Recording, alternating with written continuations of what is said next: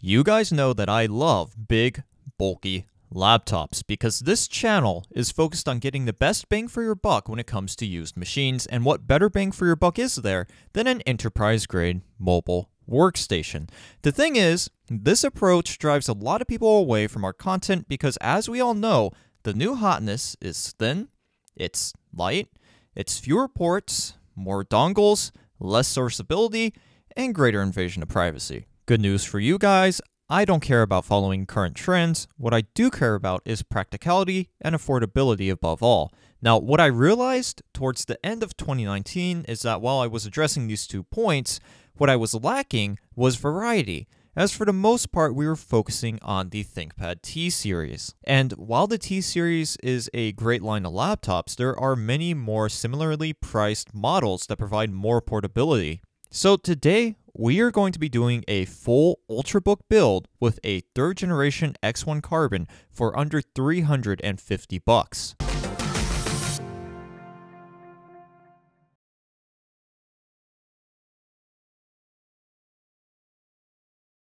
Now, my sister has been using a T410 for the past 4 years, and she hasn't had a single issue with it. If you're looking for an ultra-cheap office/schoolwork machine and don't mind lugging around 5 pounds of laptop, then look no further than a T410 or T420.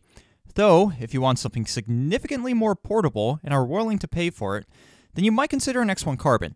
And you might remember that I made a video on the 2nd gen X1 Carbon a few months back, and it wasn't very good. I would recommend staying clear of the 1st and 2nd gen X1 Carbon, both because of some design choices and known chronic hardware failures. But after pushing out 2 mediocre models, the engineering and design team at Lenovo got their stuff together and gave us this, the 3rd generation X1 Carbon, where we get our physical mouse buttons back and a physical function key row. And yes, while I would love some dedicated media keys, I'm just happy that the X1 Carbon is usable again, because that 2nd gen that we looked at was rough.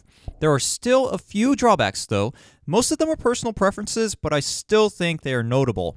First off, the RAM and CPU are soldered to the system board.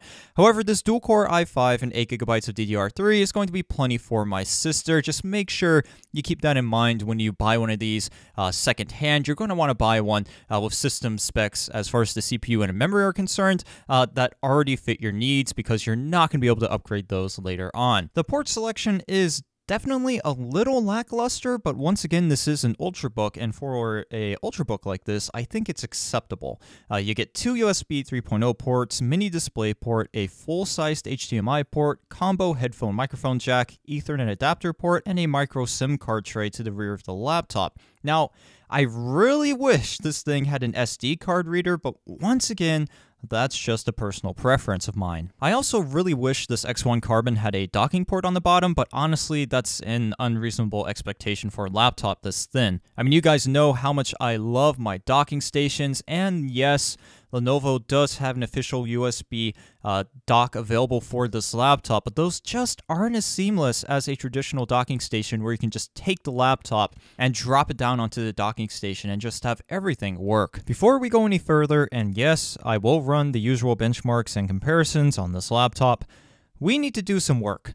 I bought this laptop for $233 including shipping. It came with a 256GB M.2 drive, Windows 10, and the 1440p touchscreen. I was really impressed with how good this screen looks, but more of that later on. The laptop didn't come with a battery, which isn't a big deal because I usually replace those anyway, so I bought a brand new 50 watt-hour Lenovo battery off of eBay for $50. I also wanted a little more storage for my sister since this is going to be her laptop all throughout college, so I picked up an Adata SU800 512GB solid-state drive from Amazon for $58. The link to the X1 Carbon seller, SSD, and battery can be found down in the description. So normally when I'm working on one of these laptops, what I'll do is I'll have the hardware maintenance manual open on the screen in front of me so I can reference it while I'm tearing the laptop down. Well, I went ahead and did a run-through of taking this 3rd generation X1 Carbon apart so I would know what I'm talking about for this video, and it was so easy to take apart that I didn't have to reference the hardware maintenance manual once. Now, of course, if you guys still are interested in checking out the HMM I will put the link to it down in the description. Maybe for one reason or another I don't explain something very well and you run into trouble, we'll go ahead and check out the HMM and it should be able to walk you through the disassembly process for tearing down this X1 Carbon. And by the way, if you don't know what the hardware maintenance manual is, it basically tells you everything you need to know about a ThinkPad, how to remove the solid state drive, how to take the back cover off, how to tear down the LCD. Anything and everything you would want to know about taking apart this laptop can be found in the HMM. But anyway, enough about talking about taking apart this laptop. Let's actually take it apart. So to take the back panel off, you have to remove 1, 2, 3, 4, 5, 6, 7 screws. The back panel will pop up, you can pull it off, and then you have access to pretty much everything you really would ever want to have access to for this laptop. So I'm going to start at the bottom right corner here from my view, and we are going to work our way all the way around, removing all of these screws. And with our Phillips head screwdriver, which is really all you should need for the disassembly of this laptop, with our screwdriver we removed all the screws. We can pop the back panel off by grabbing on the back side of the laptop here. This is actually raised a little bit. If you can see it, once you remove all the screws, it will pop up a little bit, so you can get your fingers under it, pull it up, and then I think this screw is still in here, so I'm going to loosen this just a little bit more. And then it should just, there we go, pop off and up and out. So the back panel is now removed. And you can see, as I said earlier, we have access to pretty much everything we would ever want to have access to for this X1 Carbon. So the solid state drive is right here. We are going to, wow, oh no. What in the world? So someone, I'm guessing this was an upgrade maybe, but someone really botched this upgrade because this screw is not in there right. I'm not sure if you guys can see that. I'm gonna have to throw in some B-roll footage here, but in the B-roll footage you can see that someone put the screw in like sideways, and I'm hoping that it didn't strip any threads in there, so I can get a new screw and put it in there and have that secure our new solid state drive. Because if they strip the threads, it's going to make things a little bit more difficult. Still doable, but something I would really rather not deal with. So we can see the heatsink for the processor right here. We are going to end up removing this because I want to apply new thermal paste to that CPU. This is Arctic MX4. I know people are going to give me a bunch of flack about putting this on a laptop CPU, but honestly, it works. I've done it before, no problems, and it's the only thing I have lying around, so we're just going to make the best of what we have. And then, of course, this empty space right here is where our brand new Lenovo battery is going to go. It's just going to drop in like so, and I will tell you how to do all of that in the coming minutes. So we're going to start out easy here, and honestly, everything about the 3 upgrades that we're about to do is pretty easy. The hardest part is going to be the battery, and that's just because we're going to have to remove like 5 or 6 screws and then put those back in. It's just time consuming. It's not even difficult. But I'm going to start with the M.2 solid state drive right here. So this screw is completely done. I managed to get it out, and the threads aren't stripped in that hole, so that's good news. But the face of the screw, the top of the screw, is just absolutely mangled. Someone did a number on this one, so we're just going to pull this screw out and toss it away because we're never going to use that again. And what we're going to do is we're going to use this screw right here as a surrogate screw for our new ADATA solid state drive. So I'm going to pull this one out, push it off to the side over here, and what we're going to do with this drive is just remove it. So as you can see, when I took out the screw, it popped up. Now all we had to do is pull it out. And that's it. Really easy. And then exact opposite for a data solid state drive. Put it in at an angle first. I'd probably say about a 30-degree angle. Push it in. Make sure you slide it in all the way. You shouldn't be able to see the contacts anymore. Push it down. And now we can secure it with our new screw that we stole from the other card slots. And these screws are a little tricky to get back in, but if you take your time, That didn't go in right. If you take your time and eye it to make sure you got it in right, eventually you will get it. And there we go. We have our Adata 512 gigabyte solid state drive successfully installed. Next, I'm going to move on to the thermal paste. I think I could probably just do it without making a cut here. So you can see the heatsink.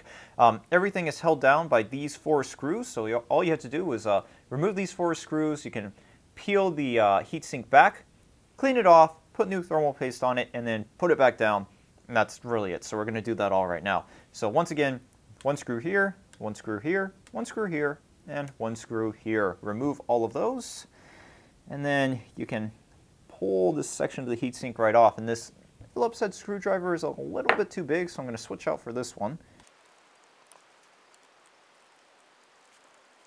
There we go. We have all 4 of these screws out, and mind this, there is a ribbon cable right here connecting the heatsink fan to the motherboard. Just be delicate in this process. You don't have to unplug it unless you really want to. Just be delicate when you're pulling the heatsink back and flipping it over. You don't want to tear that ribbon cable. So we're going to pull up, and it might take a little bit of force because the heatsink will be stuck to the CPU thanks to that old thermal paste. So it takes a little bit of effort to kind of pry it off. There we go. So that kind of popped off there. And I can just flip this back like so. And what you're going to do is you're going to take your 70% isopropyl rubbing alcohol and a paper towel, and you're just going to clean the surfaces of both the heatsink and the CPU right here.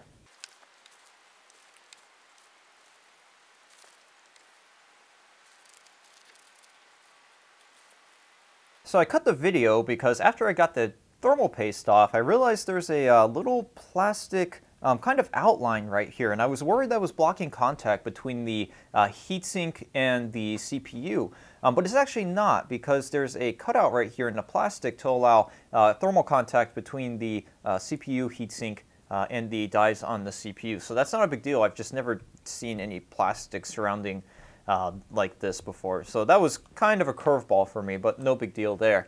So what we're going to do now is I'm going to open up this tube of thermal paste, and we're just going to put a dot on each die. So 1 small dot here. That was a little more than I wanted to. That'll be fine though. And then get a smaller dot here. There we go. So with that in place, I'm going to put the cap back on. I can flip this over carefully. Once again, you don't want to tear that ribbon cable, so be gentle here. I'm going to line it up, and then we're going to drop it in and screw the heatsink back in place.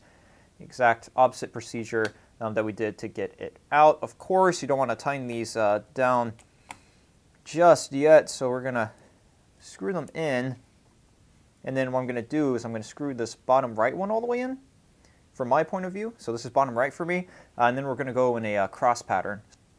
Top left, bottom left, and then top right. I'm going to go over each one more time. Make sure they're nice and tight.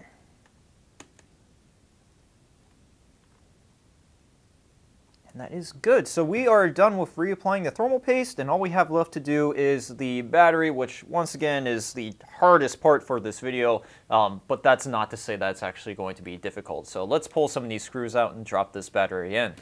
So obviously the nice thing about buying a laptop with no battery in it is that we do not have to remove the old battery to install this brand new battery that I bought off eBay. All I have to do is take the screws out of here, drop this in, and then secure it down with said screws. Don't worry though, if you have a X1 Carbon 3rd generation where you're replacing a dying battery or a completely dead battery, the process is actually really easy. All you're going to do is remove 5 screws total, so there's going to be 1 screw on each corner of the battery. So 1 screw right here, 1 right here, 1 right here, and 1 right there. And then of course I said there's 5, so there's also a screw in the center which you will have to remove. You remove all 5 of those screws, unplug the ribbon cable, and then pull the battery out. It's really that simple. To install the battery, what I'm going to have to do, and thankfully the previous owner left the screws for the battery in their places, is I'm going to have to remove all the screws from the laptop first, and then reinstall the screws to secure the battery in place.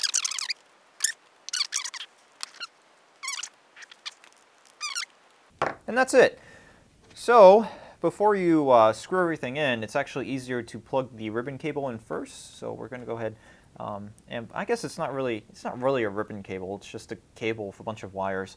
But go ahead and plug the battery cable in before you install it via the screws. Just going to use my nails and kind of push the connector in place. And that should do the trick. I cut there because I ran into what really isn't that much of an issue, but something I was a little worried about. So when I secured the battery down and aligned the screw holes up, I noticed that there is a lot of pressure on these cables right here. As you can see, when you push the battery into place, give me a sec. And by the way, there are these two little plastic tabs to the top of the battery. You need to make sure these go under the motherboard when you install it. So they should slide under the board, like so. You can see that when the battery is properly installed, it's actually like pushing these cables up in a sort of arc, which I don't really like. Because I'm worried about it breaking the connections inside the battery or at the connector. It's just a lot of pressure, and I'm not a huge fan of that. I did power the laptop on, and it does work this way, but for longevity's sake, I don't know. I'm kind of raising my eyebrows at this, but we're gonna give it a shot because I can't find a better way to kind of move these cables in a better position. So it's going to have to do for now. And I looked for hints in the hardware maintenance manual and online, and I couldn't really find anything, so I'm just going to assume this is how this is supposed to be. So if that's said and done, I'm going to put all 5 of those screws back in. And then what we're going to do is we are going to close up the case, power this thing back on. I need to install Windows 10 for my sister because she is a Windows user. I know a lot of my audience loves Linux and would like to see me put Linux on this machine, but unfortunately, you know, my sister is not a person who is a huge Linux fan, so this is going to be a Windows machine. And then we'll put the last screw in. I'll check one more time to make sure all the screws are tight.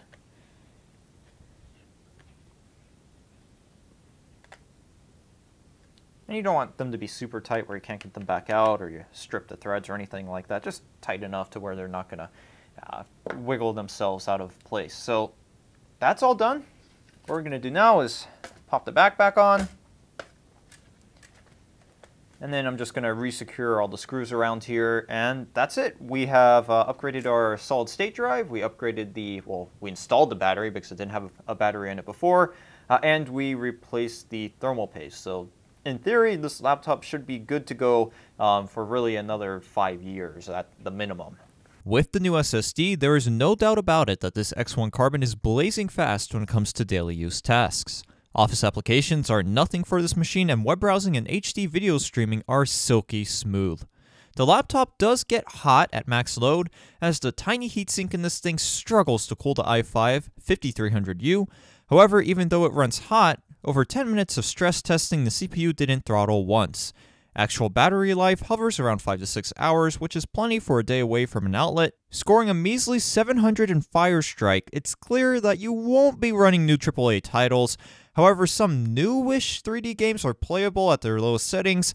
Borderlands, the pre-sequel, ran between 20 to 30 frames per second at 1600 by 900 with all settings put at low, and Minecraft was also playable at low settings with the resolution dropped down to 1080p. Though this is an upgrade from my sister's T410, as you can see from the passmark results between the two, once again, Keep in mind that a similarly priced used workstation such as the W540 will absolutely annihilate X1 Carbon when it comes to performance. As long as you're not worried about the extra weight, a mobile workstation is a much better buy. Heck, even a T-Series would give you a little bit more bang for your buck. I do have to admit, though, I really like how portable this 3-pound Ultrabook is. And the 2560 by 1440 display was a great surprise since the listing did not specify screen resolution. The display is super sharp and the viewing angles are excellent. Though I've never understood the point of touchscreens on laptops outside of design work, this model is equipped with one,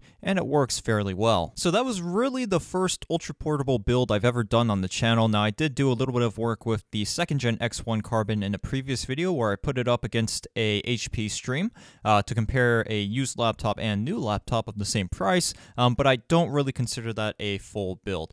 So this is the first Ultrabook we've thrown together and sent out to someone, in this case my sister, and this should last her all the way through college because this is a really nice Ultrabook. Even though I'm not a fan of these slim machines, I do like this X1 Carbon 3rd Gen. It turned out to be a great little daily use college laptop. So with all of that said, guys, this is going to be about it for the video. If you have any other build recommendations, maybe some other Ultrabooks that you would like to see featured on the channel, go ahead and put them down in the comments section. Don't forget to drop a like on this video. If you didn't like this video, please tell me why. And of course, if you enjoyed this video and you're not already subscribed to the channel, consider doing so. Once again, all the links to everything featured in this video will be down in the description, along with a link to a bunch of HD images of this X1 Carbon 3rd generation if you want to get a couple more angles of this laptop. If you found this video useful and you think others might find it useful too, then maybe consider posting it to relevant subreddits, Facebook groups, etc., etc. Only to the relevant ones. Don't just go spamming my content all over the place because then that gets people really angry at you and really angry at me as well. So don't do that. But if you think some other people might benefit from this video, then feel free to post the content there because it really does help us as far as exposure is concerned. These videos are rarely featured in YouTube's recommendations, and any extra exposure does help us out a lot. So that would be much appreciated. That's going to be about it for this video. Once again, guys, thanks for watching, and I will see you in the next installment of A Computers and Technology.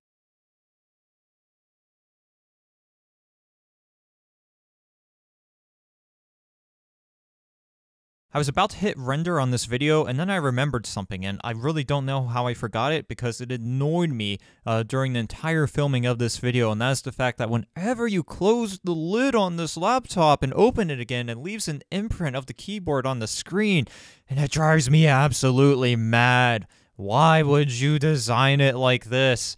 Urgh.